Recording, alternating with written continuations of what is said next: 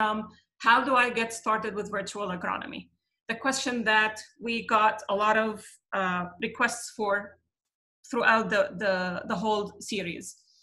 So let me start by, for each of the digital ag platforms, the setup might be a little bit different, but there are 3 main steps to follow. This is pretty much the logic of when you're trying to adopt a digital platform. You need your boundaries, you need your planting date, you need your crop type. And some platforms do not actually ask for crop types. For example, in Fluorescence, we do ask you to identify your crop type, because we do generate and deliver crop type specific analytics. So this is pretty much the 3 things that you need to get started with digital agronomy and to begin your journey with virtual ag. You either bring in or draw your boundaries, you set your planting dates and estimated harvest date, and you specify your crop type. The fact that when I put those as like the 3 steps, before the session, I just recorded, let me play it for you to highlight the thinking of the 3 steps, which should be common when you're starting on a digital platform. So you begin by bringing in, creating your farm and field and boundary. This is the step 1. We said this is Farm Valley, the grower is John Smith, and we want to bring in his field. I can either draw it myself or I can upload it. This is the case of, I decided to draw the field boundary. So I picked the polygon, clicked on it, and I said, done. This is the 2nd click. The 3rd click is, I need to set up my crop type. I said, I planted on the 28th of May, I'm planning to harvest on the 9th of September, and it is corn. Voila. That's pretty much all you need to get done. As you can see here, as you were able to see a moment ago, it said processing. That means we're done, we have your boundaries, we know what crop you're talking about, when did you plant, when did you harvest. Now let us do our business, let's go and get the imagery and all the other things that you can allow us to get. So this is the first route. The second route that you can take to get started, which is quite unique about Fluorescence, is connecting to your existing farm management system.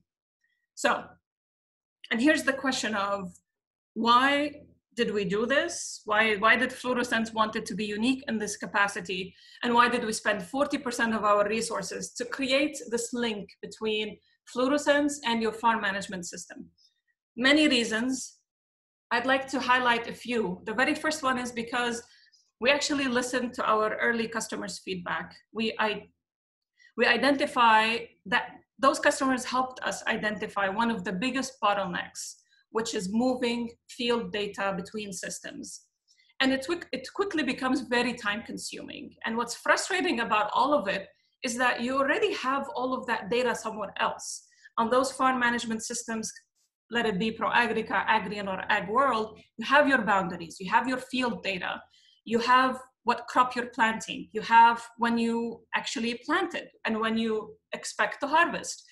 And you have a lot of information. So why replicate all of that effort? Why have to do this job again? And another reason, which is quite related to this, is the fact that there is a wealth of information. There's information about your crop rotation. There's information about yield. There's information about what applications you did that you have captured in these farm management systems. And these information will only make the analytics smarter.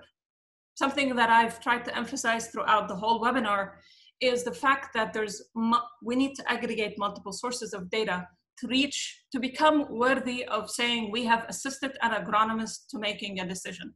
The more we know, the more we see, the more we're able to provide a piece of information that brings value.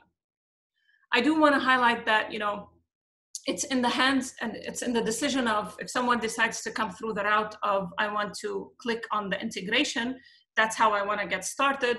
It's up to you to decide how much you want to bring from ProAgrica, Agrian, or AgWorld. So just making that clear that that is a decision, that's a choice that you can do. And that way, your time to value is extremely short. If you choose that route, by the time that you click and you link one of those platforms to Fluorescence, you will be able to be up and going in about 1 to 2 hours. That means you have all your boundaries, all your crop types, and all of your planting dates. So this should cover how do I get started.